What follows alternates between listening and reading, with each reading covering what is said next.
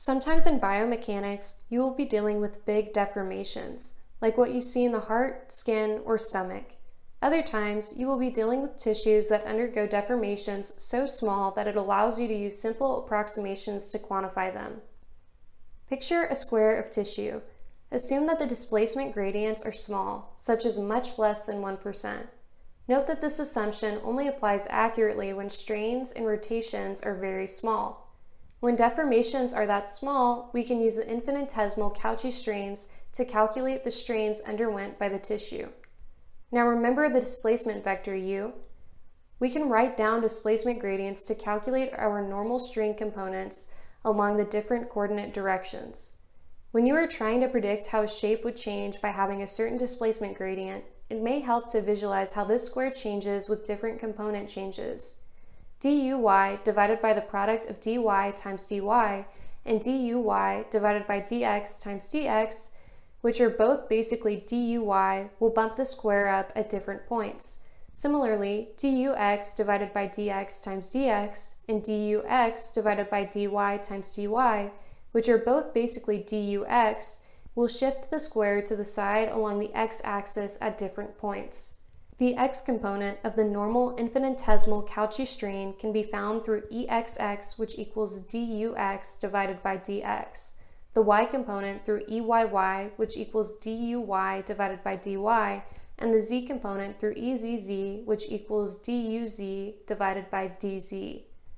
These are all small changes in the displacement along each respective direction. But that's to find the normal Cauchy strain components, right? What if we want to find the shear Cauchy strain components? Turns out there is one equation that you can use to find either normal or shear Cauchy strain components. The equation is the following. Eij, which is the Cauchy strain, equals 1/2 dui divided by dxj plus duj divided by dxi. If you were trying to find exy, you would get exy equals 1/2 dux divided by dy plus duy divided by dx.